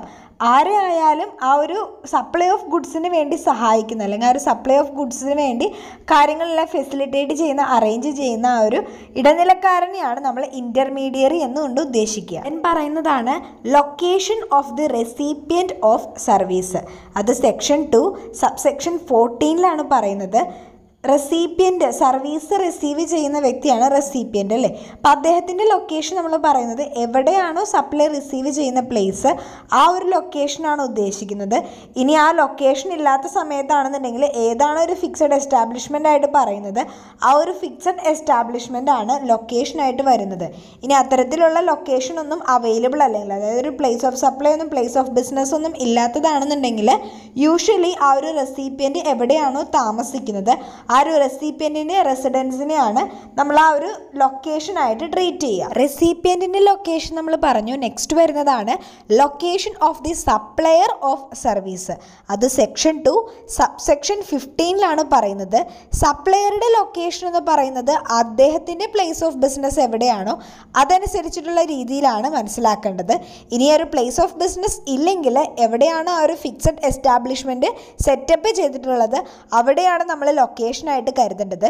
ഇനി അത്തരത്തിലുള്ള ലൊക്കേഷൻ എസ്റ്റാബ്ലിഷ്മെൻറ്റുകളൊന്നും തന്നെ പറഞ്ഞിട്ടില്ലെങ്കിൽ നമ്മൾ ട്രീറ്റ് ചെയ്യേണ്ടത് നമ്മളുടെ ആ ഒരു സപ്ലയറുടെ റെസിഡൻസ് എവിടെയാണോ അദ്ദേഹം താമസിക്കുന്ന ആ ഒരു റെസിഡൻസ് ആ റെസിഡൻസിനെയാണ് ലൊക്കേഷനായിട്ട് ട്രീറ്റ് ചെയ്യേണ്ടത്. നെക്സ്റ്റ് നമ്മൾ നോക്കുന്ന ഡെഫിനിഷനാണ് നോൺ ടാക്സബിൾ ഓൺലൈൻ റെസിപ്പിയൻറ്റ്. ഇത് സെക്ഷൻ 2 സബ്സെക്ഷൻ 16 പറയുന്നത്. നോൺ ടാക്സബിൾ ഓൺലൈൻ റെസിപ്പിയൻ്റ് എന്ന് പറഞ്ഞു കഴിഞ്ഞാൽ എന്തെങ്കിലും ഒരു ഗവൺമെൻറ്റോ ലോക്കൽ അതോറിറ്റിയോ ഗവൺമെൻറ്റൽ അതോറിറ്റി ആകാം അല്ലെങ്കിൽ ഒരു ഇൻഡിവിജ്വൽ ആകാം. പക്ഷേ ആ ഇൻഡിവിജ്വൽ എന്ന് പറയുന്നത് അദ്ദേഹം ഈ ഒരു രജിസ്ട്രേഷൻ ചെയ്യാത്ത വ്യക്തിയായിരിക്കും. അത്തരത്തിൽ നോൺ രജിസ്റ്റേർഡ് ആയിട്ടുള്ള പേഴ്സൺ ആയിരിക്കും. എന്നിട്ട് പോലും അദ്ദേഹത്തിന് എന്തെങ്കിലും ഇൻഫർമേഷൻ ഓൺലൈൻ ഇൻഫർമേഷൻ കിട്ടുന്നുണ്ടെങ്കിൽ അതുപോലെ ഡാറ്റാബേസിൻ്റെ ആക്സസ് അതുപോലെ റിട്രൈവൽ സർവീസുകളെല്ലാം അത് ഉദ്ദേശിക്കുന്നതെന്ന് പറഞ്ഞാൽ കൊമേഴ്സ് റിലേറ്റഡ് അല്ലാത്ത അതുപോലെ ഇൻഡസ്ട്രി അതുപോലെ തന്നെ ബിസിനസ്സും പ്രൊഫഷനുമായിട്ട് ബന്ധപ്പെട്ട് ഏതെങ്കിലും രീതിയിലുള്ള ഇൻഫർമേഷനൊക്കെ ലഭിക്കുന്നുണ്ടെങ്കിൽ ആ ഒരു ടാക്സബിൾ ടെറിഷറിനോട് ഉള്ളിൽ തന്നെ ലൊക്കേറ്റ് ചെയ്തിട്ടുള്ളതുമാണെങ്കിൽ അപ്പോൾ അവരെയാണ് നമ്മൾ നോൺ ടാക്സബിൾ ഓൺലൈൻ റെസിപ്പിയൻ്റ് എന്ന് പറയുക. അതായത് ഇതൊരു രജിസ്റ്റേർഡ് പേഴ്സൺ അല്ല എന്നിരുന്നാൽ പോലും ഓൺലൈൻ ഇൻഫർമേഷൻസ് റിസീവ് ചെയ്യാനായിട്ട് സാധിക്കുന്നു. അപ്പോൾ അവരാണ് ഈ ഒരു നോൺ ടാക്സബിൾ ഓൺലൈൻ റെസിപ്പിയൻ്റ് എന്നും ഓർത്തിരിക്കുക. നെക്സ്റ്റ് പറയുന്നതാണ് online information and database access അല്ലെങ്കിൽ റിട്രൈവൽ സർവീസസ്. സെക്ഷൻ 2 സബ്സെക്ഷൻ 17 ഇതിൻ്റെ എക്സ്പ്ലനേഷൻ പറയുന്നത്. ഇതുകൊണ്ട് ഉദ്ദേശിക്കുന്നത് നമ്മുടെ ഇൻഫർമേഷൻ ടെക്നോളജി മീഡിയേറ്റ് ചെയ്യുന്നതിൻ്റെ ഭാഗമായിട്ട് ചില ഇൻഫർമേഷൻസ് എല്ലാം അല്ലെങ്കിൽ അത്തരത്തിലുള്ള സർവീസുകൾ പ്രൊവൈഡ് ചെയ്യപ്പെടാറുണ്ട്. അപ്പോൾ അതെല്ലാമാണ് ഈ ഒരു കാറ്റഗറിയുടെ അണ്ടറിൽ വരിക. അതായത് ഇൻ്റർനെറ്റിൽ അഡ്വർടൈസ് ചെയ്യുന്നതിൻ്റെ ഭാഗമായിട്ട് ഇൻഫർമേഷൻ ലഭിക്കാം. അതുപോലെ ക്ലൗഡ് സർവീസുകൾ പ്രൊവൈഡ് ചെയ്യുന്നതിൻ്റെ ഭാഗമായി ഇ ബുക്സുകൾ, മൂവി, മ്യൂസിക്, സോഫ്റ്റ്വെയർ ഇതിൻ്റെയൊക്കെ ഭാഗമായിട്ട് ലഭിക്കാം. അതുപോലെ തന്നെ ഡാറ്റാസ് അല്ലെങ്കിൽ ഇൻഫർമേഷൻസ് പ്രൊവൈഡ് ചെയ്യാം ഏതെങ്കിലും ഒരു കമ്പ്യൂട്ടർ നെറ്റ്വർക്ക് വഴി. അതുപോലെ തന്നെ വരുന്നതാണ് ഡിജിറ്റൽ ഡാറ്റയുടെ storage, online gaming, online supplies വരാം ഡിജിറ്റൽ കണ്ടൻറ്റുകളുടെ അതായത് മൂവീസിൻ്റെയും ടെലിവിഷൻ ഷോയുടെയൊക്കെ ഓൺലൈൻ സപ്ലൈ വരാവുന്നതാണ്. അപ്പോൾ ഇത്തരത്തിലുള്ള കാര്യങ്ങളെല്ലാം കൂടെ ഇൻക്ലൂഡ് ചെയ്ത് പറയുന്നതാണ് online information and database access or റിട്രൈവൽ services. Last വരുന്ന ഡെഫിനിഷനാണ് ടാക്സബിൾ ടെറിഷറി. ഇത് സെക്ഷൻ 2 സബ്സെക്ഷൻ 22 അണ്ടറിലാണ് വരുന്നത്. നമ്മൾ നേരത്തെയും ആ മറ്റേ ആക്ട് ഡിസ്കസ് ചെയ്തപ്പോഴും ഈ ഒരു ടാക്സബിൾ ടെറിട്ടറിയുടെ ഈ ഒരു പ്രൊവിഷൻ ഡിസ്കസ് ചെയ്തിട്ടുള്ളതാണ്. ഇവിടെയും അത് തന്നെയാണ് വരുന്നത്. ഈ ഒരു ആക്ടുകളെല്ലാം ഇതിൻ്റെ പ്രൊവിഷൻസ് എല്ലാം ആപ്ലിക്കബിൾ ആയിട്ടുള്ള ആ ഒരു ടെറിഷറിനെയാണ് ടാക്സബിൾ ടെറിഷറി എന്ന് പറയുന്നത്. ഒരുപാട് ഡെഫിനിഷൻസ് ഇന്നത്തെ വീഡിയോയിൽ നമ്മളിന്ന് ഡിസ്കസ് ചെയ്തിട്ടുണ്ട്. അപ്പോൾ ഇതാണ് നമ്മുടെ ഇന്നത്തെ വീഡിയോ. നിങ്ങൾക്ക് ഈ വീഡിയോ ഇഷ്ടമാണെങ്കിൽ നിങ്ങളുടെ ഫ്രണ്ട്സിൻ്റെ കൂടെ ഒന്ന് ഷെയർ ചെയ്യുക. അതുപോലെ ഇതിൻ്റെ ബാക്കി ഭാഗങ്ങൾ തുടർന്നുള്ള വീഡിയോസിൽ നമുക്ക് ചെയ്യാവുന്നതാണ്. So please do subscribe the channel and click the bell icon for more updates. B U, B unique.